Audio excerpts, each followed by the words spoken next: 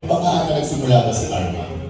So, Karma po, that wasn't the real title po talaga yan. Mas mahaba po din yung title talaga.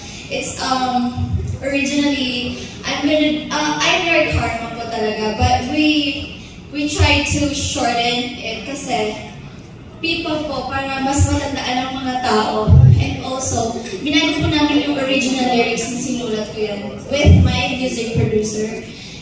So, I'm your Karma po talaga, and then may funny story kasi yung Karma na yan.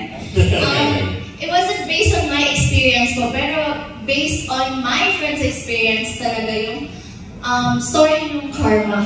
So, parang sinulat ko po yan for her. It's for women empowerment po. Because yung story niya, I was having an afternoon tea with my friend po sa US. So, parang nag-ask siya ng help sa akin. Sabi niya, pwede bang if-pa-fall mo sa'yo yung ex niyang nagloko daw? Nagloko. Parang revenge na. Oo, revenge po for her daw. Parang kasi sa aming group of friends, parang ako yung madalas nagkakagusto sa akin yung mga guy friends or mga kilala niya na guys. Pero ako yung lagi single. So sa akin nila, gusto nila akong gumawa ng paraan para ma-follow yung guys sa akin, yung ex nila. Pero, hindi po namin talaga ginawa. So I just put the song, ginawa ko yung song para doon sa guy. Kasi hindi ako marunong magpa-follow. Oo nga. Actually, pinagpit namin yung song. Seryoso bang si Zèla daw? Kasi kilala namin siya as mahingin, tahimik. So, medyo yung parang strong, di ba? Kasi ko, grabe. Well, I think it's gonna be, parang magpapakita ng growth mo as an artist. Yes. Especially nung nagpa-practice siya and ang nakakabilib dito, di ba?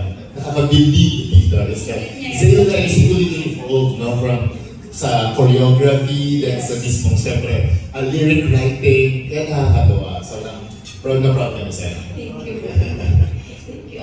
Yung song, ako po talaga nagsulat ng lyrics nung una, pero ngayon kasi, iniba namin, para lang mag-collide din sa music na ginawa ng music producer ko. Tama yun, di ba? Again, kaya nga nag-change yung title din to, kasi mas catchy din siya. So, coincident din natin, di ba? Nung na-mention mo na, yes. Karma, tapos, kabanang. Okay, so, ano naman yung expectation mo for today's launching? Especially, ito na, makikita na ng friends, family. Kasi nung una, nagkaroon tayo ng talk right sa live. Yes. Wala pa doon wala pang kahit ano. And so parang nangangapa pa kami na, okay, paano kayo i-take ng crowd? So how are you feeling right now? Panood na, public, yung Karma? Well, now that you mentioned it, medyo lalo akong kinabahan. Medyo kinabahan ako doon. Kasi, baka, looking forward po sa mga makikita ko online kung about me, kung anong makikita ko doon. So medyo kinakabahan doon, pero sana okay naman for yung messages mo ngayon. Before that pala, no, syempre, naka-live tayo sa Facebook ng AQ. Dito tayo live, right?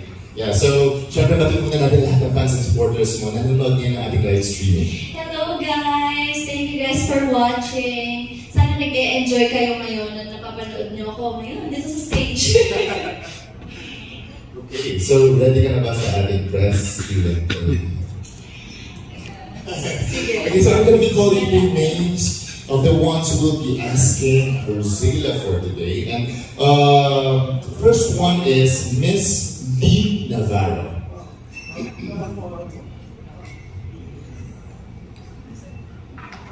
Okay, Miss Lee Navarro. Of SMNI po. Ano ba yung inspiration?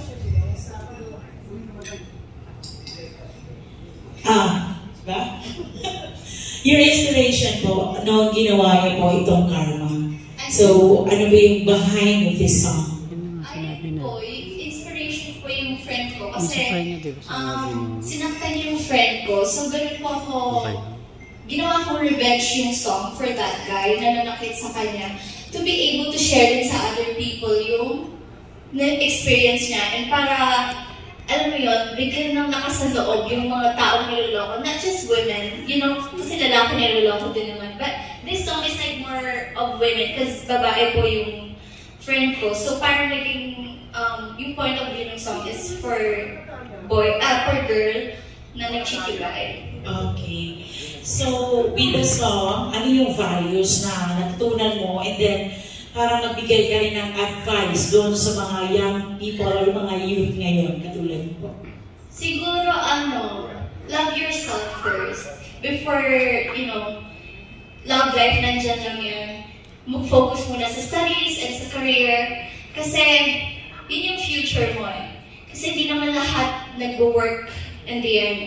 So, parang bonus na lang kung maghanap mo yung right guy. Pero sa ngayon, focus with your career and your studies.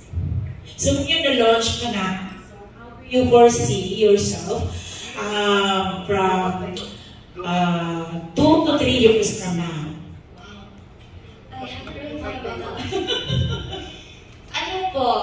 Siguro, superstar na po. Sana. Nagko-concert na po, nagtutour na sa ibang bansa and around the Philippines, of course. Yun po yung dream ko kasi talaga to perform. I like to inspire people through my work. So, gusto ko po mag-tour. Okay. Thank you. Yun po. Thank you so much, Cindy. Okay, next is Mr. Cesar Batinga of Net 25.